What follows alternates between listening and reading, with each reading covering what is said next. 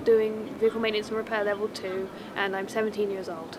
Most of the stuff we do is like practical based, like seeing what's wrong with a vehicle and trying to fix it.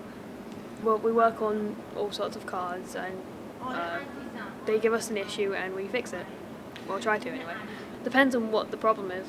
We basically have a sheet of problems we need to fix and like checks we need to do. And we do a check like taking off the tyres or checking the suspension. If we really don't know what we're doing, they'll come over and like they'll show us what we're doing and then they'll put it back the way it was and let us do it. It takes about hour and a half, 3 hours, depends on what's wrong with it. Homework is basically just the work like the e-portfolio work that you haven't done. I quite like the practical lessons.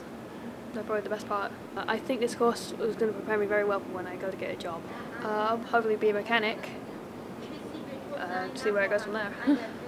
We do this thing once a week called employability, where different people come in and talk to us about like their jobs. Like last week we had someone from the AA come in, and next week someone who tests racing cars should be coming in. They talk about jobs and how you get this job. And they may even offer you a job if like you're level 3. I think it's a very good experience and really worth doing. I'm the only girl on my course, but it really doesn't make a difference to me. It's lively. It's great. I think it's lots of fun.